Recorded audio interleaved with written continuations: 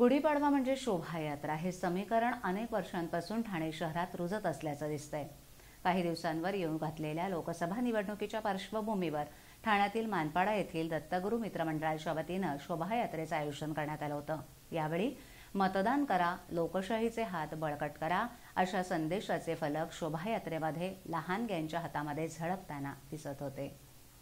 राज्यासह सर्वत्र हिंदू नववर्षाचं स्वागत जोरदार केलं जात असतानाच ठाण्यात मानपाडा इथे सामाजिक बांधिलकीचं दर्शन पाहायला मिळालं।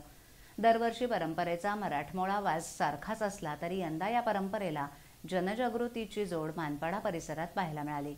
सण साजरे करतानाच त्याद्वारे सामाजिक कार्यासह अनेक विविध विषयांवर होणारे जनप्रबोधन हे यंदाच्या दत्तगुरू मित्रमंडळाच्या शोभायात्रेचं वैशिष्ट्य मानलं जाते। यावेळी शोभायात्रेमध्ये ठाण्याच्या प्रथम नागरिक महापौर मीनाक्षी शिंदे, राजेंद्र शिंदे यांच्यासह अनेक नागरिक उपस्थित होते। गुढीपाडव्यानिमित्त दरवर्षीप्रमाणे यंदाही मानपाडा येथे शोभायात्रेमध्ये जल्लोष पाहायला मिळाला।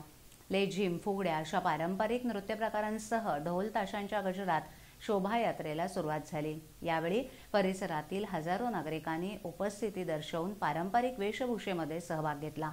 ज्येष्ठ नागरिक, शालेय विद्यार्थी, महिला वर्ग मोठ्या संख्येनं यावेळी उपस्थित होते। दरवर्षीप्रमाणे यंदाही ठाण्यात कोपिनेश्वर न्यासाच्या वतीनं नववर्ष स्वागत यात्रेचं आयोजन करण्यात आलं होतं।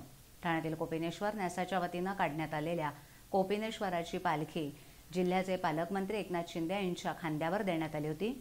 युती आणि आघाडीनं देखील या शोभायात्रेमध्ये सहभाग घेतला होता। तर लोकसभा निवडणूक पाहता युतीच्या वतीनं यंदाची गुढी ही विजयाची गुढी असणार आहे असं एकनाथ शिंदे यांनी सांगितलं।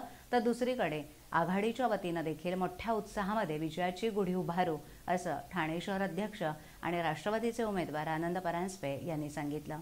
या शोभायात्रेमध्ये कोपिनेश्वराची पालखी बाजारपेठेतून जांभळी नाका इथून राममारुती रोड मार्गे तलावपाळी परिसरात या यात्रेमध्ये सर्व प्रकारची जनजागृती करणारे चित्ररथ सहभागी झाले होते। यंदाचं स्वागत यात्रेचं 18वं वर्ष होतं। या यात्रेमध्ये ठाणेकरांनी मोठ्या प्रमाणावर सहभाग नोंदवला। कोपिनेश्वर सांस्कृतिक न्यासाच्या वतीनं आयोजित स्वागत यात्रेमध्ये सर्वच ठाणेकरांनी सहभाग घेतला होता। श्री कोपिनेश्वराची पालखी चिंतामणी चौक या ठिकाणी आली असता जिल्ह्याचे पालकमंत्री एकनाथ शिंदे, ठाण्याचे महापौर मीनाक्षी शिंदे यांच्यासह युतीचे विद्यमान खासदार राजन विचारे, भाजपाचे आमदार संजय केळकर यांच्यासह आघाडीचे उमेदवार राष्ट्रवादीचे ठाणे शहर अध्यक्ष आनंद परांजपे, माजी खासदार संजीव नाईक हे देखील सहभागी झाले होते। या शोभायात्रेमध्ये चित्ररथांच्या रूपानं या शोभायात्रेत सहभागी झालेले खास करून दुचाकीवरून पारंपरिक पद्धतीनं नऊवारी साड्या परिधान करून बाईक रॅलीमध्ये सहभागी झाले होते। मतदान आपले हक्काचे अशा प्रकारचे संदेश देत होते। तसंच वृक्ष संवर्धन, ऊर्जेचा वापर, वारकरी संप्रदाय दिंडी, मल्लखांबाची प्रात्यक्षिकं असे एकूण 40हून अधिक रथ यामध्ये सहभागी झाले होते। ठाण्यातील चौकाचौकातून या स्वागत यात्रेचे ठाणेकर स्वागत करत होते। तसंच यंदाची गुढी विजयाची गुढी असणार आहे असं एकनाथ शिंदे यांनी सांगितलं।